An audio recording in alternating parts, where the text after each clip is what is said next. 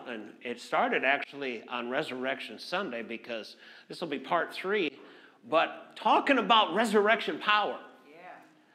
I said talking about resurrection power. Yes.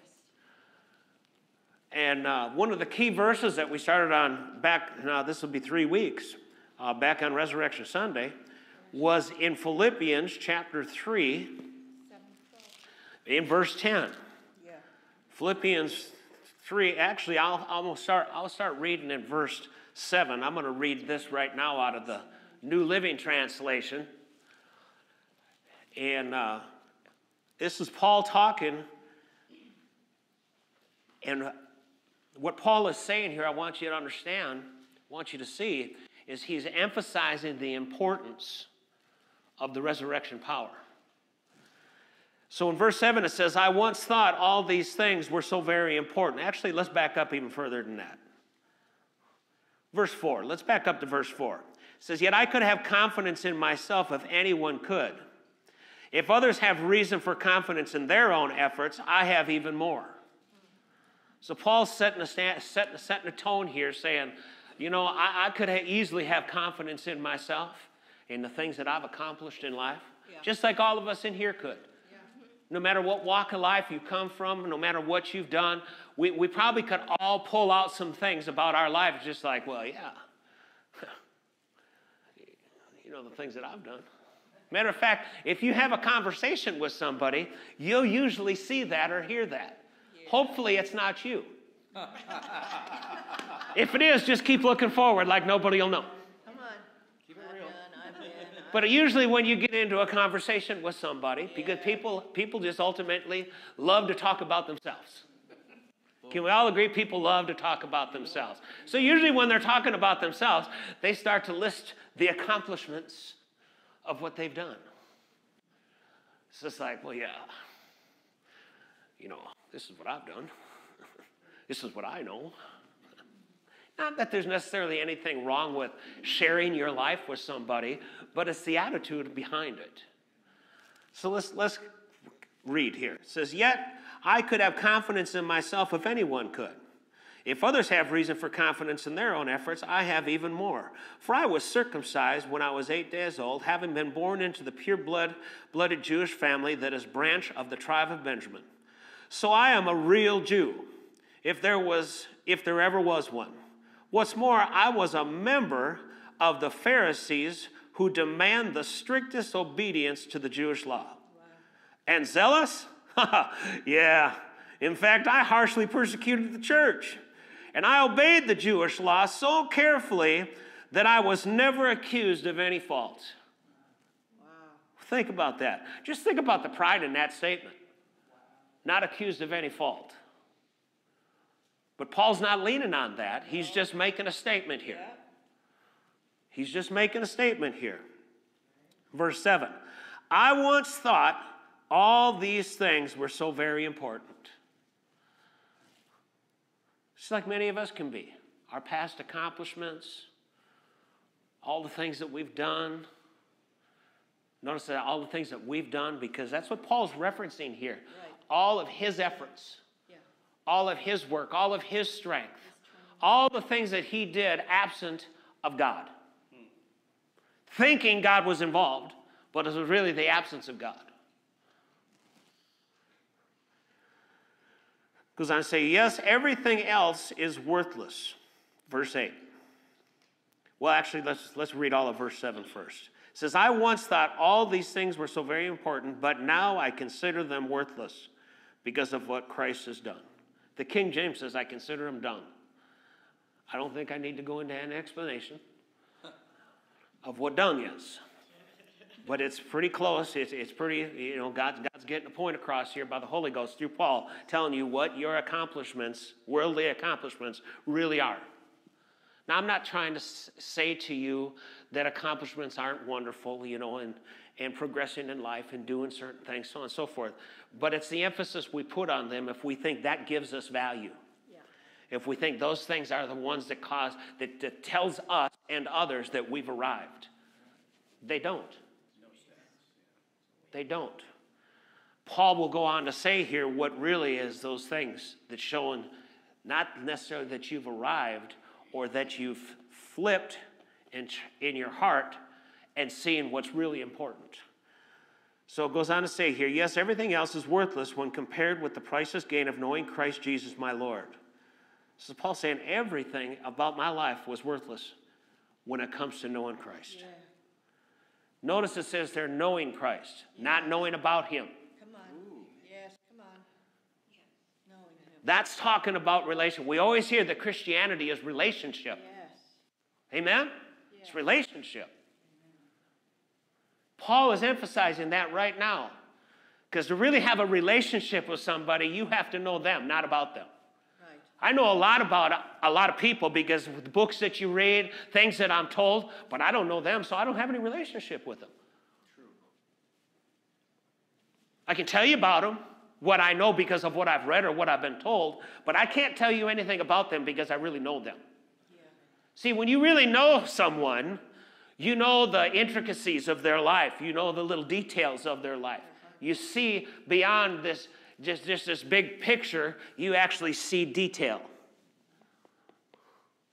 See, I know things about her that y'all don't because of relationship. Right. Yeah, and some of you in here may have a relationship with her, but my relationship's even deeper. Yeah. Right.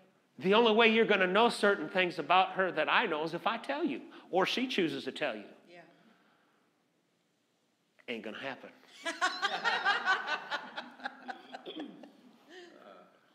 And it's not necessarily because I don't Because I'm a want you to know things about her. It's just because I know what's good for me.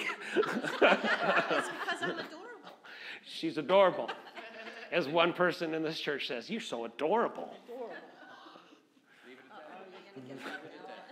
So that's all you need to know. She's adorable.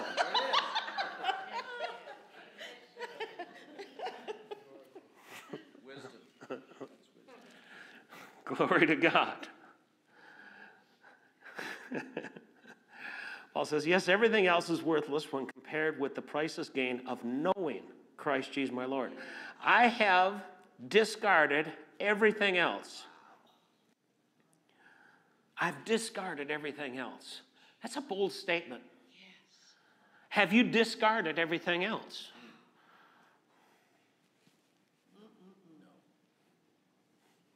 There may be some things in your life you need to discard yet. Maybe some religious thoughts, religious beliefs, maybe some traditions, maybe some doctrine that doesn't quite line up with the Word of God. Yeah. Some things that we've been taught. Probably every one of us in here have been taught or heard some things that are contrary to the truth. Right. Right. Amen. Contrary to the truth. Yeah. And I need to say this. It's fresh in my mind because I was just recently talking about it. Let's not mistake facts for truth. Yeah. Truth supersedes facts. Need to understand that.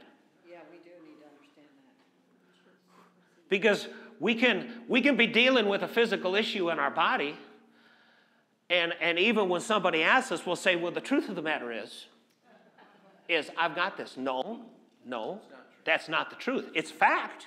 Right. There's a fact that's being spoken. There's something going on in your body. But the truth is now you have to go to find out what does the truth say? Yes. The truth says that you're healed by the stripes of Jesus Christ. Yes. That's what the truth says. And we need to be very careful. This is in every arena of life. We need to be very careful that we don't substitute or mix the two up in our lives. Yeah. Facts are facts, but truth is truth. That's right. And truth, the truth of the Word, because this is the only truth. Yeah. Jesus, the Word of God, the truth of who the Father is, Yes. the Holy Ghost. This is the only truth that there is. Facts are subject to change because of the truth. Yes. Yes. I said facts are subject to change because of the truth. Yes.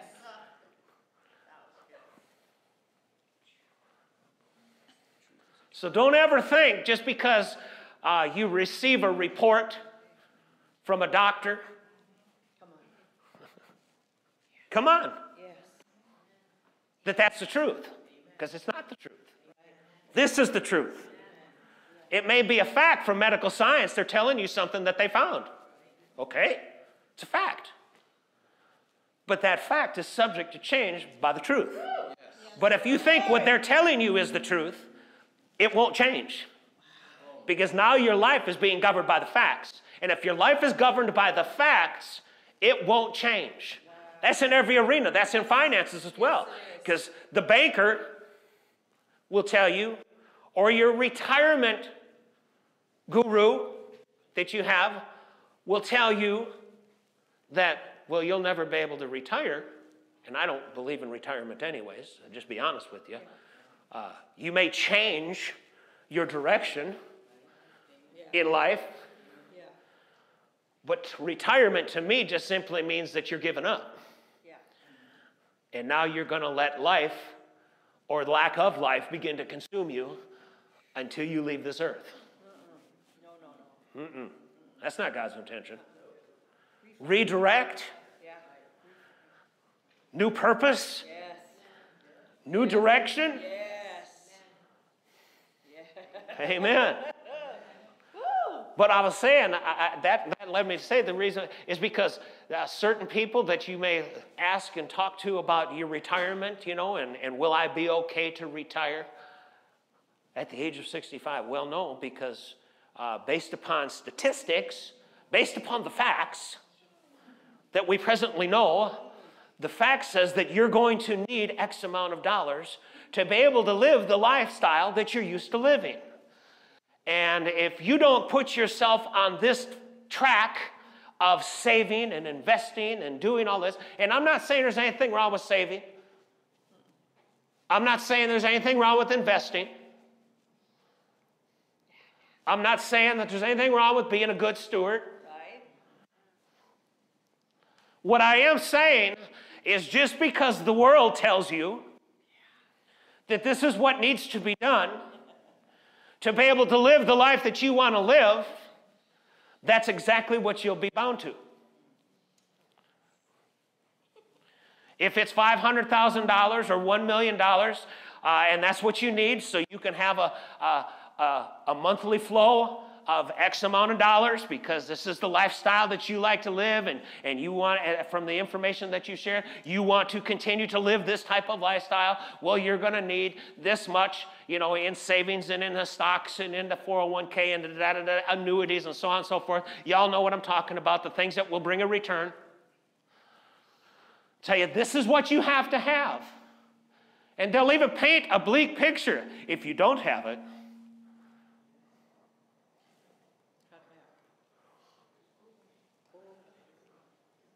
And they'll even shoot your desires and your dreams down by saying, if you don't have it, you're not going to be able to retire when you're 65.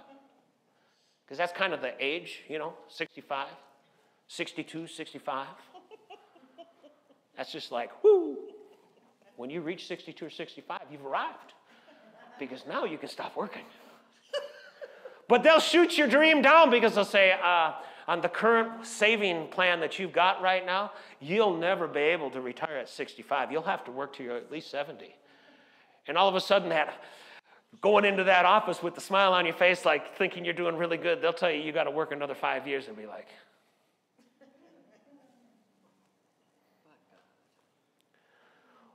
Well, the thing is if God told you to change your direction or your purpose at the age of 65, it really doesn't make any difference what you have in 401k. That's the world's way of thinking. That to change direction in your life or to have a different purpose in your life, which is other than working, that this is what you have to have. Come on. Why am I saying all this? Good preaching. Keeping it real.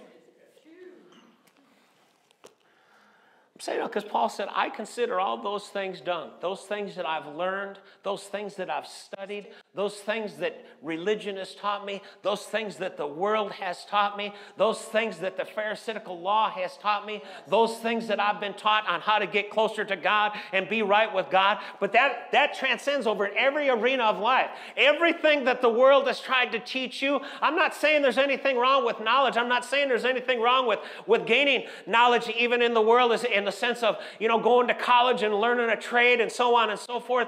But God's truth transcends all of that. And that's what Paul is saying here. Yeah. All of the things that I was trained in, all the things that I was taught in, all the things that I deemed important, all the things that I trusted in, all the things that I depended upon.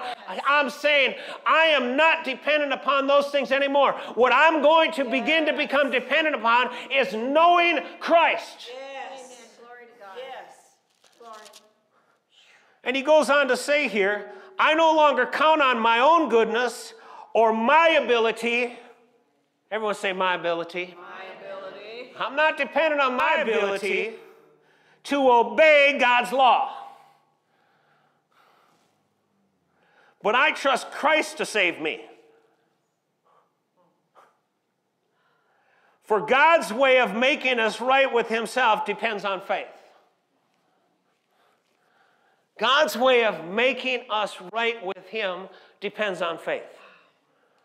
That crosses the boundaries and the barriers of everything that we know in this world.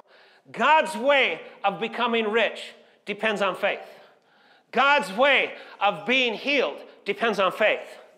God's way of accomplishing the purposes and the plans that he has for our life depends on faith. Seeing ourselves as God sees us depends on faith.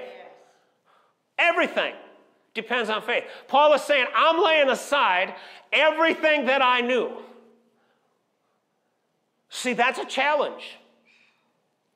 That's a challenge for us. If we're all honest, it's a challenge to say, I'm going to change allegiances and not depend on the things that I've always known.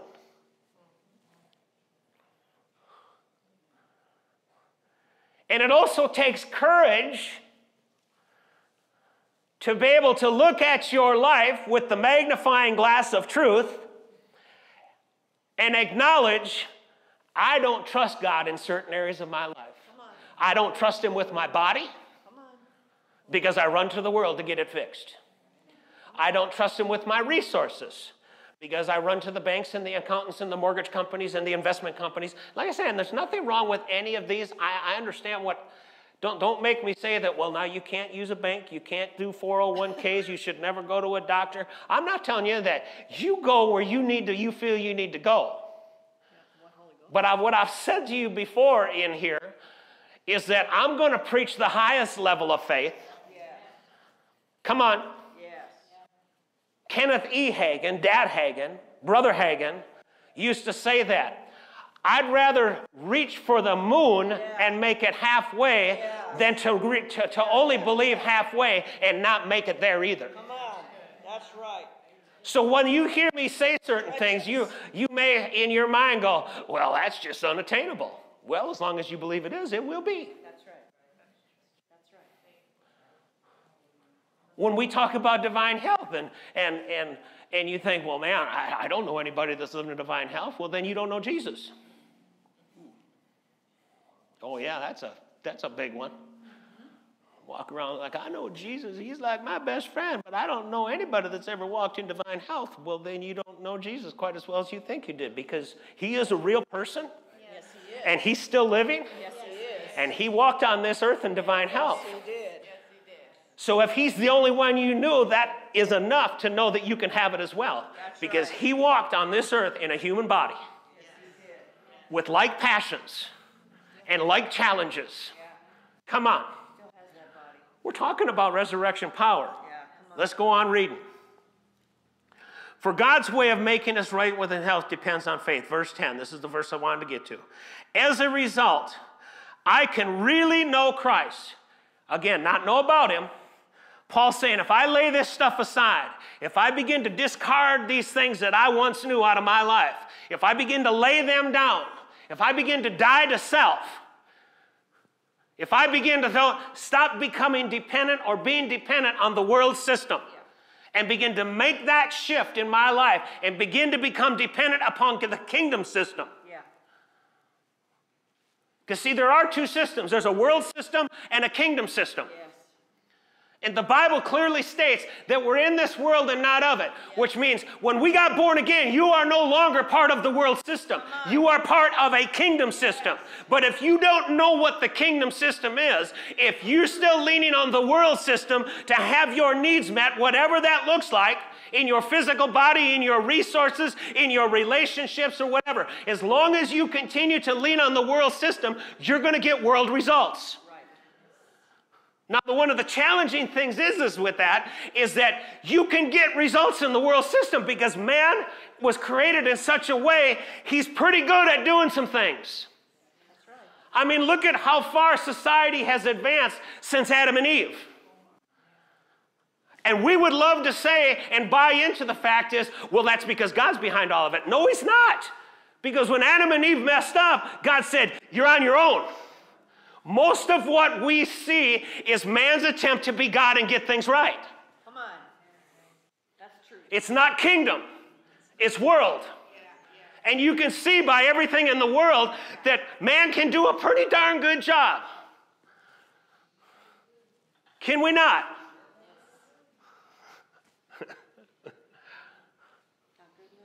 Do you think it was God's plan for there to be automobiles running off of gasoline to get around? No, that's man's attempt. Because without God, that's the only way you can get around. Jets, trains, planes, and automobiles.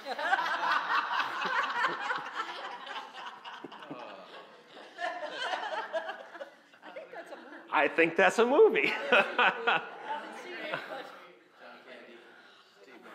Now, you could sit here and think, well, wow, Pastor Steve is just trying to say that I can't use anything, I can't do anything unless...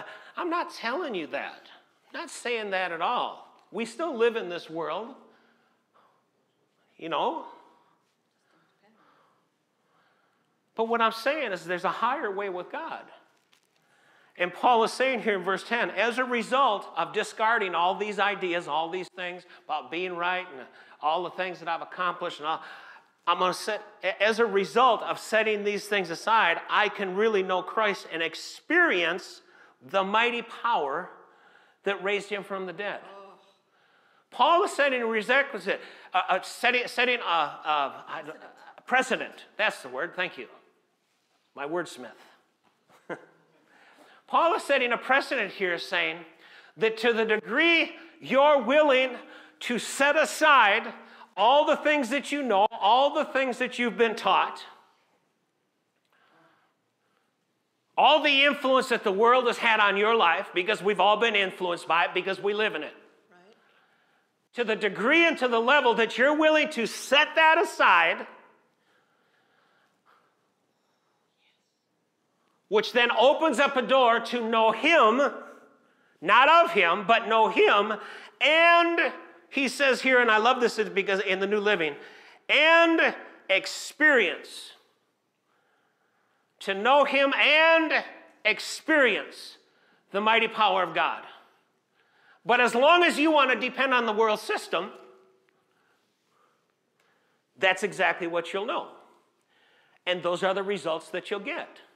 But to experience the power, you have to let go of what you know.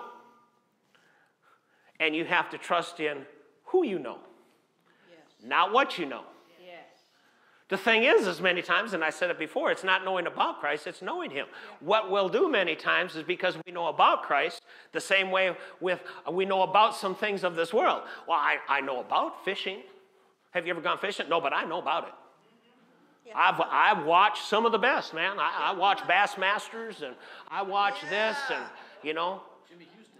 Yeah. Saturday mornings. Yeah. Saturday mornings, if you got Cox Cable, man, I'm going to tell you right now, Saturday morning, channel 24, starts at 7 o'clock. Depending on the time of season, it will be Major League Bass Fishing. And after Major League Bass Fishing, it's Catching the Sun. Catching the Sun. It's another guy, man, he's fishing down in the waters of Florida, and he's fishing and catching tarpon and catching all kinds of fish. Come on. But if all you ever do is watch them and never experience it, you know the logistics, but you don't really know it. You can tell me that, yeah, if you use this bait and if you buy this rod, and how do you know that? Well, because someone told me. Yeah. Unfortunately, there's a lot of people in the body of Christ that live their Christian life that way. Do you know Jesus and have you experienced him? Tell me your testimony. See, that's why I've been pushing so much over the last couple of years about your testimony. Don't let your testimony be somebody else's testimony, because then you really don't know or have experienced the power of God. You're just telling me about somebody else's experience with the power of God. But you don't really know it yourself. But when you can tell me what God's done in your life, when you can tell me that you've experienced resurrection power, because what God has done in your life,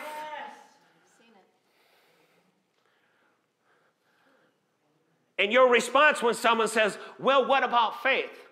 Well, brother so-and-so said. I don't give a rat's behind what brother so-and-so said. What do you say about faith? Come on. What do you say? What do you know about faith? Because faith has worked in your life. Yes. Because trusting God has worked in your life. Yes. And not to speak less of a testimony that you have, but you ought to have more than a testimony of what happened 20 years ago. Come on. You ought to have current testimonies. If not daily, at least weekly. If not weekly, come on, at least have a monthly testimony. And if not monthly, you ought to have at least 1 or 2 testimonies that have happened to you in the last 12 months. If not, then you really don't know Christ and our experiences his power as much as what you lead on to. If it's always, well, you know, God did this 20 years ago. That's wonderful. We even see it in the scriptures in the Old Testament where God had them build monuments and everything. So when they'd come back around, they'd remember that. So I'm not saying discard an old testimony. That's wonderful. But if that's the only testimony you've got every time you talk about something, you need to ask yourself why. Why don't you have something fresh? Why haven't you experienced the power of God just recently in your life? And the thing is I'm not saying that the power of God hasn't been at work. It might be that you're so comfortable that you don't even recognize the power of God working. That's why I've even said, have been preaching, especially more on Wednesday nights than on Sundays. For those of you that you need to come on Wednesday nights, man. Yeah. Our Bible study, our discussion. Yeah. That's why I say so much, and I've said it on Wednesday nights, is begin to see God moving in your life every day. Because if you see him moving, and he is, yes, he is. Every single day, every minute of every day. Yes. You'll have fresh testimony, fresh manna. Yes. There's fresh manna coming from heaven every day. And whether you know it or not, you're actually partaking of it. You say, well, how do you know that, Pastor Steve? You're sitting here in front of me. You say, what does that mean? You got life in your body. Do you know how wonderful a testimony that is? We just take it for granted. Well, you know, I just lived for 80 or 90 years. That's just the way it is. That's life. I mean, that's just life. It's just life. It's just life. It's just life. No, because everything that's going on in this world, I mean, just the last year, COVID in itself, the fact that he protected you from it. And if you happen to be someone that got it, the fact of the matter is you got on the other side of it, basis upon what the facts that they try to tell you on is, well, you know, you got such a percentage that you might die, and if you've got this in your body, you might die, and if you've got that in your body, you might die, and my gosh, you don't want to get COVID-19, and my gosh, wear a mask. And, oh, matter of fact, one mask isn't good enough, a double mask, because we just determined that the little particles can get through the first mask, so wear a double mask. Well, maybe you need to wear 3 masks, because now we've determined that those little particles can get through the first 2 layers, and you need to put a 3rd layer on. It's like, oh my gosh. And then after a full year, just recently, the CDC just comes out, and this isn't a COVID message, I understand. But the CDC just recently came out and said, you know all the malarkey, and they didn't use this word, I'm just saying it, because that's what it is. You know all the malarkey we've been giving you about disinfecting everything? We've determined that it doesn't do one bit of good. So we apologize, and like I said, they didn't say this either, I'm saying this. We apologize that you've spent thousands of dollars on extra toilet paper, extra sanitary wipes, extra Lysol wipes, extra micro spray, extra this, extra that, and that you've thrown an extra 2 or 3 hours of time into your day not accomplishing what you should be accomplishing because you're wiping everything down. You're wiping everything down. You're wiping everything down. And they've come out and they said, we found out that only 1 out of every 10,000 people might get COVID from an unsanitary surface. Well, I didn't need them to tell me that. I got the Holy Ghost. Trying to explain the obvious. It's like, come on, man. Yeah. Listen to him. Listen to the Holy Ghost. But see, they'll try to present the facts to you. Scientific facts. Facts. But they're not true. One scientist will say it's this way. Another scientist will say it's that way. Another scientist will say it's this way. And why? They're guessing. Practice medicine. But when you know Christ and experience the power of his resurrection, as Paul is saying, I'm forgetting all that stuff. Yeah. I'm laying it aside. Yeah. Paul is saying, I can't trust that anymore Yes. because it's subject to change. Yes. I mean, we saw that with the whole COVID thing. How much change has come over the last 14 months?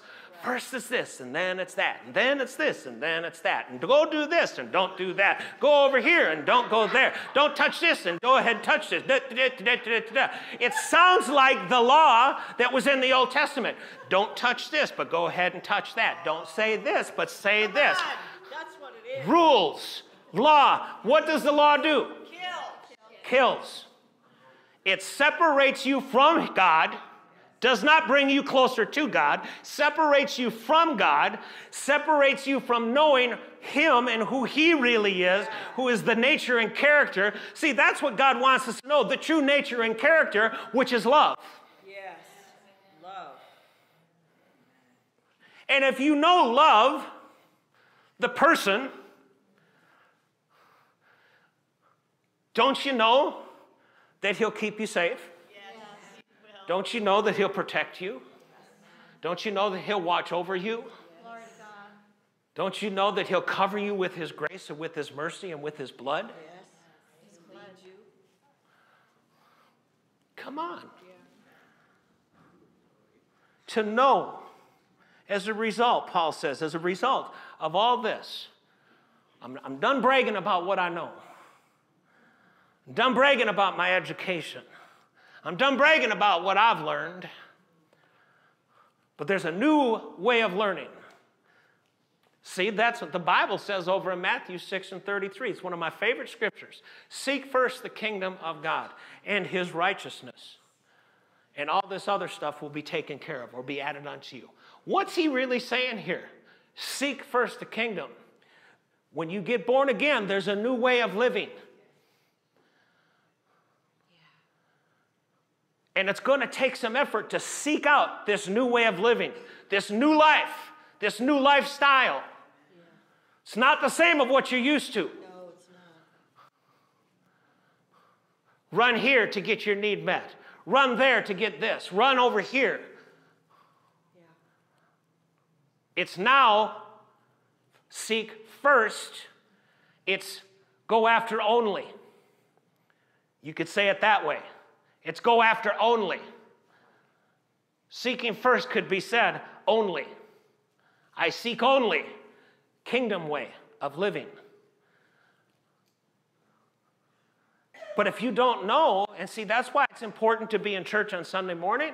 That's why it's important to go to Bible studies. That's why it's important to go to corporate prayer. That's why it's important to have your own study time at home. That's why it's important to have your own prayer life at home. But all of them are important because we're in an ever state of learning the new kingdom way, the new kingdom system. There's a new system. And I don't say this to disrespect. That's the word I wanted. I'm not saying what I'm about to say to disrespect our nation and our Constitution by any means, because there's men and women that have died and given their lives to have that. But the kingdom way of life is even greater than our Constitution and Bill of Rights. That's right. Yesterday. Thank you, Jesus. That's right. I'm telling you, the kingdom way, because yes, the framers of our Constitution, the framers of our Bill of Rights, they were chasing after God. That's why they came here. Yes, right. They wanted a better life with God. Yes.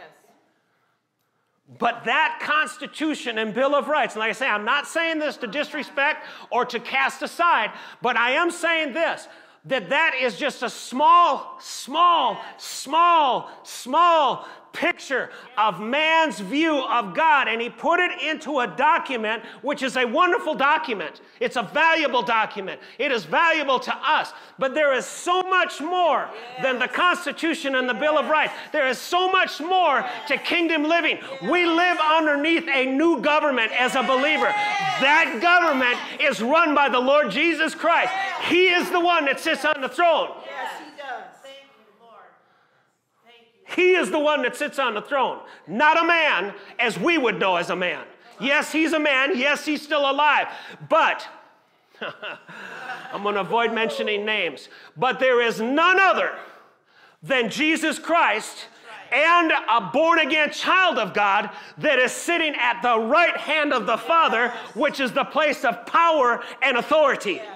And if you think there is, you better go to God and talk to him about it.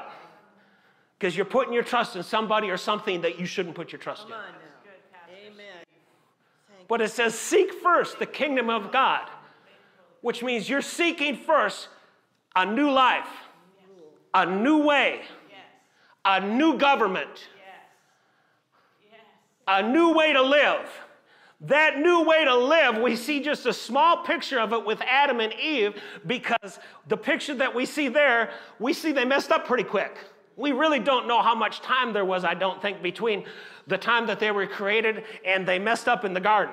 But what we do see was pretty short-lived, based upon Scripture. But what we see more about the kingdom way of life is Jesus. Now, we don't see, for the most part, the first 30 years. So we don't know what Jesus did in that 30 years, the first 30, other than he was about his Father's business, which tells me that even though Jesus came from heaven, he was still looking into the Scriptures. He was in the temple with the others, doctors of the law and everything, and he was reading about the way things were to be. He was learning, because it says he grew in stature. He grew in favor, which means Jesus was learning. That's right. But we do see a great snapshot of the 3 years of his ministry. And really, I can't even say the full 3 years. Depending on where you look and study, they tell you that the 3 years of his ministry, what we have in the Bible, is about 27 days of his ministry. Which we're missing a little better than 2 3/4 of the testimonies. That's why when it says that all the books could not contain, we got 27 days worth. That's what they say. I don't know how they figured that out. That makes no difference to me. I just know what is in there is truth. That's right. And if that's what he did in 27 days of it, it tells me that he did the same thing in the other 2 years and 350 345 days, 342 days, 348 days, 338 days. Just give me a minute to run the numbers through my head. The other 2 years and 338 days. That'll give you your 365. There you go. It's like every time something came out, I was like, that ain't right. Then my head captured 338 plus 27, 365. That's it, 338 days.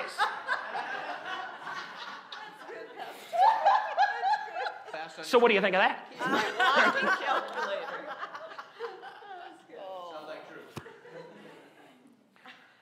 Come on. That's 1,068 days if you don't want to use years. Figure it out. Okay, you count that all is done. I forget those things that are behind me. Right. Count that all is done.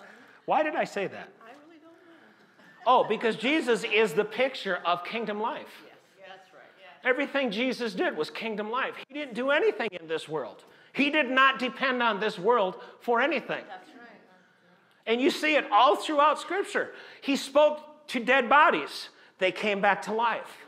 He spoke to sicknesses and diseases, and they died and departed. There are certain things he didn't even speak to. He just exuded the power of the kingdom out of himself. Yeah, that's right. People would just come up, like the woman with the issue of blood. They would just come up and touch him. He didn't say anything. He didn't do anything. He just, when she touched him, he just turned around and he said, someone took a little bit of the power. Who was it? When he needed money to pay taxes, he told the disciples, hey, go catch a fish and get some money out of his mouth. When's the last time you ever thought about going to catch a fish to pay your bill? Never. And if you ever do it and get it, do not let the government know that you can go fishing to get money because they'll tax you. So which means you're either going to have to catch more fish or figure out another way to get some money. What did he do when he was in a multitude of 5,000 people? To feed them with just a few loaves and some fishes. He just lifted it up, blessed it, and broke it, and began to distribute it. He just broke and blessed what he had and began to distribute. Yeah. And when it was all said and done, every one of them ate, and there was 12 baskets left over. That's the God of more than enough. I'm a firm believer that the part that was left over is because God's like, you got 12 disciples, because it says there was 12 baskets. You got 12 disciples here, and you're going to be going on to another work. You're going to be traveling. You're going to need to take some things with you. Yeah. He sees ahead and makes provision. Yes, he does. Yes. Yeah, he does. Yes, he does. He spoke to wind. These are all, see, we need to understand everything that we read in here. This is kingdom life. Yeah. And you're a kingdom citizen. Right. And if you're a kingdom citizen, you have the right to function and operate underneath the guides of kingdom life. Yes. Thank you, Lord. That's the power of God. The power of God released into the earth, which is kingdom life released into the earth by the Holy Ghost. That's why Jesus said, Acts chapter 1, verse 8, go and be endued with power. There has been resurrection power that has been given you, that raised you, put a brand new spirit in you. Now that you are born again, you still need the power of the Holy Ghost. That is now the ability to operate in the power. To function in that power. To function in the power that raised you from death, that raised you from separation of God. Now go and be endued with power so you can begin to be my witnesses. Be my witnesses, what does that mean? It means put on display the kingdom life. That's right. See, to be a true witness is not to talk about what Jesus did. It's going and demonstrating what Jesus did. Yes. That's why Jesus says, the works that I do, you're going to do also. If you're not doing the works that he did, simply means, it could really mean one of two things. You've either not been endued with power, which means you've not received the Holy Ghost like the book of Acts says, or you're still leaning on the ways of this world. The ways of this world will short circuit. God will not supersede the ways of this world unless you ask him to supersede the ways of this world. Until you demonstrate the power. Until you, as I would say, put a demand on the power. Luke chapter 10, verse 19. Turn over there. I'll try and close with this scripture because it's 11:45.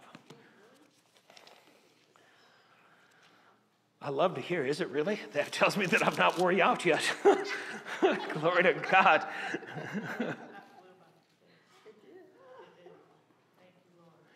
Now the King James, bring it up, bring Acts 10:19 up in the King James, not the New King James, the King James. Well, 10:19. Luke chapter 10, verse 19 in the King James. Luke or Acts? Luke chapter 10, verse 19. Okay. Luke 10:19. Luke 10:19 in the King James. Okay. I don't have the King James, so I'm waiting for him to bring it up. Behold, I give unto you power to tread on serpents and scorpions and over all the power of the enemy. Nothing shall by any means hurt you. Now, you don't need, just verse 19 was good. Now I'm going to read it out of the New King James because the New King James is actually more rightly, or is more correct in the verbiage, the words. It says, behold, I give you the authority. Notice in the King James it says, behold, I give you power. Power is the wrong word there. It should be the word authority. Because we have the power. The key is he's given us the authority to exercise that power. Yeah. Because if you don't know you have authority to exercise the power, you can have all the power you want and it means no difference. I've used a simple example of this building. Is we have all kinds of power to this building. And we pay our power bill. Because the power is provided to this building through SDG&E, and we pay our power bill, we have the authority to go over and hit that switch and expect lights to come on. Well, see, Jesus paid the power bill. Yeah. So we have the right to expect when we place a demand on it Yes. that power is going to be released. Yes.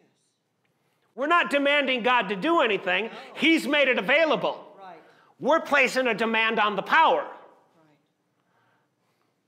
to accomplish what we want accomplished.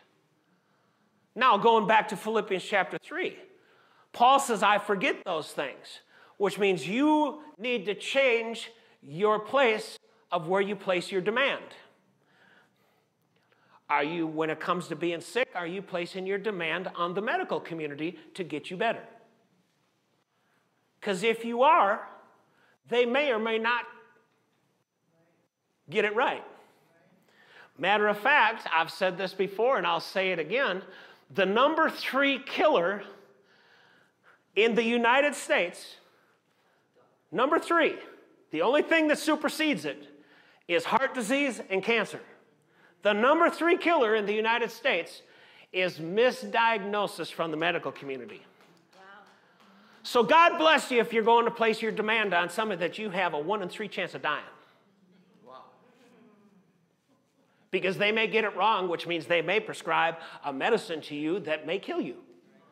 Or they may just not get it right, and the medicine that they prescribe may not kill you. Now, I'm not saying don't go to a doctor. You know what? If you feel comfortable and safe going to a doctor, then go. But like I said earlier, I'm going to preach the highest level.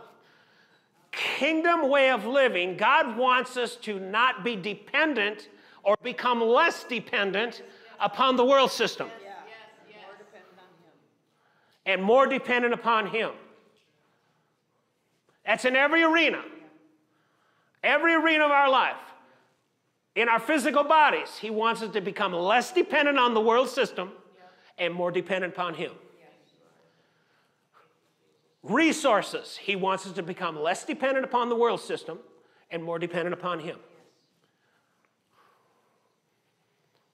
Relationships, he wants us to become less dependent upon the world system and what they say is a good relationship and more dependent upon him, because he shows us a picture of what a good relationship is. In any other area that you can think of that you know you're dependent upon the world, and maybe you've become less dependent, praise the Lord. That's where we should be, is continually to strive to wean ourselves off of the dependency of the world. Wean ourselves off the dependency of the world. The world even knows the benefit of that, because the world will teach you that when you raise your kids, the world will tell you this. The proper way to raise your kids is to wean them off of your dependency so that when they become adults, the only problem is the world will say, lean them off of your dependency so they can become dependent on the world system. As a believer, as a Christian, we should wean them off of your dependency or seeing you as their source and begin to get them to become dependent in their own relationship with Christ. So that when they grow and mature and they leave the nest, or in some cases get thrown out of the nest, they know who to trust. And they don't come back to you when they're 40 years old and go, I got myself in a terrible predicament. I need to borrow $30,000.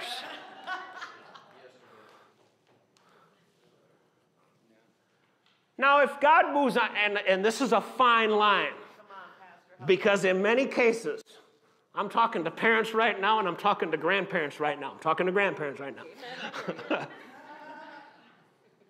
Is we think the responsibility of taking care of them and bailing them out is a never-ending, lifelong deal. No, it's not. Now, if God moves on your heart to help your child or your grandchild, help them. If God moves on your heart, the fine line is we get a mindset that I'm mama, or I'm daddy, or I'm grandma, or I'm grandpa, and that's just the way it is. No, it's not. That's right. It's what God says. God should always be the determining factor. I don't care who you are or what title you hold. That's right. I don't care. Because there's going to be a day where mama or daddy or grandma or grandpa is not going to be here.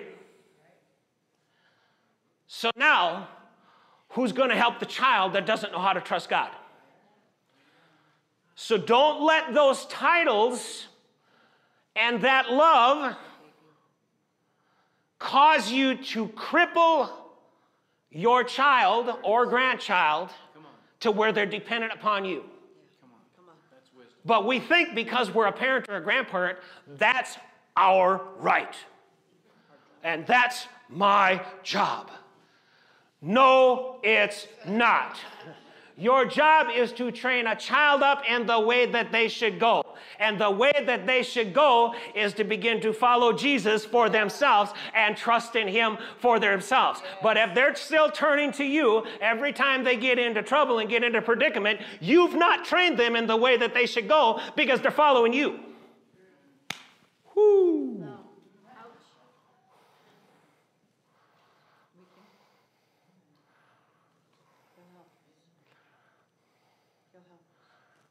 Come on. Get quiet in this Presbyterian house. It helps all of us. I'm telling you what. We live it every single day. We've lived it with our son. Have I not helped our son? Absolutely, I've helped him. When the Spirit of God has told me to help him. And it's a hard thing when the Spirit of God says, nope, he's going to need to figure this out on his own, or he's going to have to trust me. Especially when you have the means or the ability to help them. And the Spirit of God says no. Everything on the inside of me as a father, everything on the inside of her as a mother is just like, but we have to lift our hands off. Yes. And you'll even get the kickback and the repercussion and the, well, you're my parents. I can't believe you won't help me. It's like, yeah, well, get over it. Yeah. It's kind of like, get over it. Get over yourself. I'm sorry.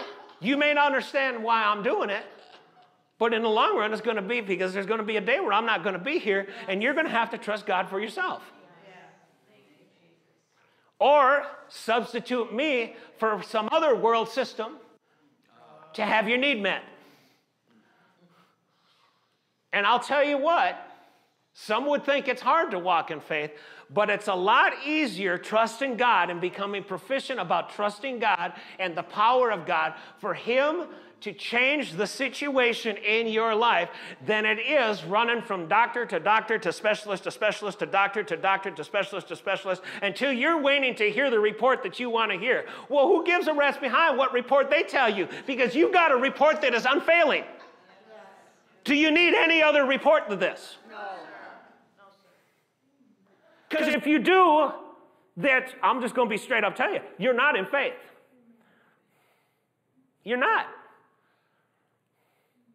If the doctor's report is the determining factor whether or not you're okay, you're not in faith.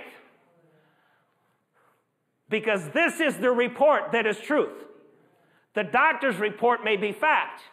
I started the whole message out that way. But this is the report that's truth.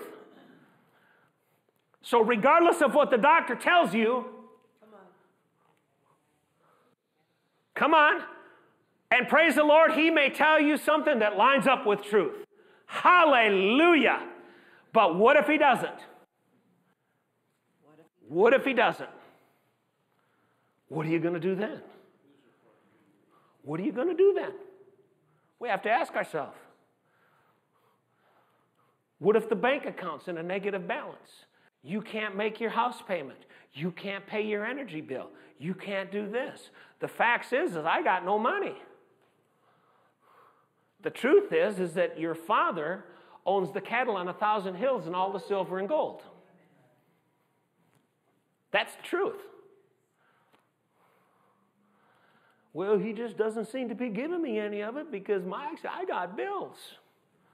Maybe you got bills because you did some things and made some decisions that created the bill that wasn't His plan. So what do you do then? Does that mean I just have to suffer the consequences? No. James tells us you just need to humble yourself and say, Father, forgive me for rebelling against what you were telling me and what not to buy or what not to do or not go over here, not go over there. Forgive me for walking in rebellion against your direction in my life, which is the Holy Ghost, which is going back to what Paul said, to know and experience Christ. Forgive me for rebelling against you and wanting my own way and leaning against on the world system, which is Visa, MasterCard, American Express, Synchrony Bank, which if any of you have any credit cards, you'll find out that Synchrony Bank owns about 90% of all credit.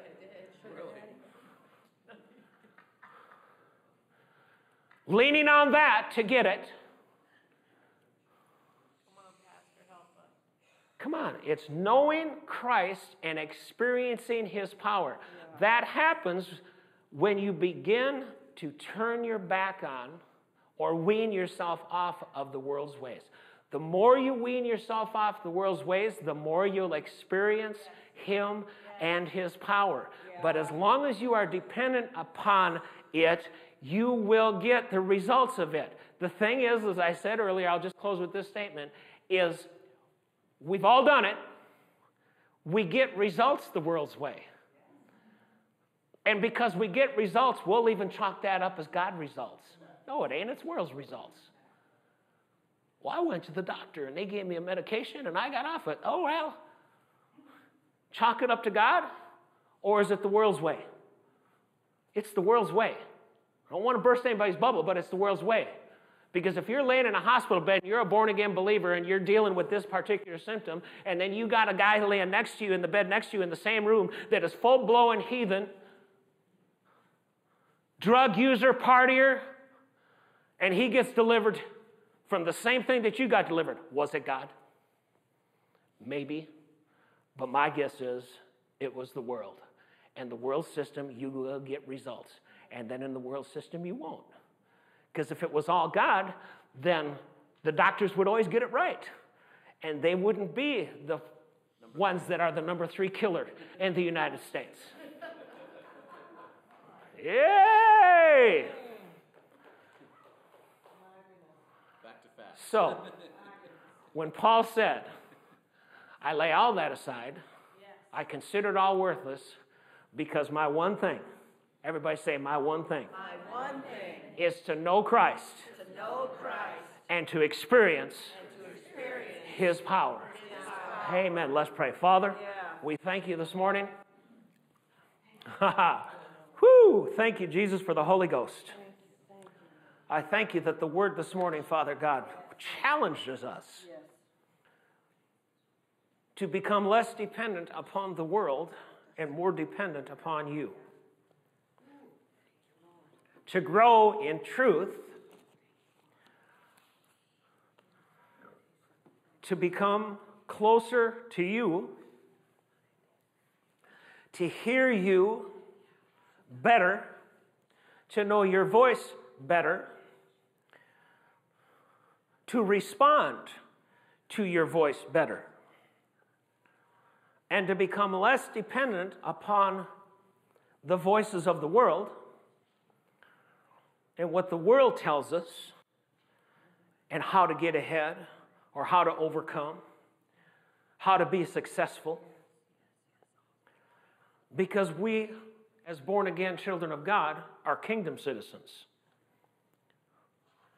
And because we're kingdom citizens, there is a new set of ways to live in and to function in that far surpass the ways of this world.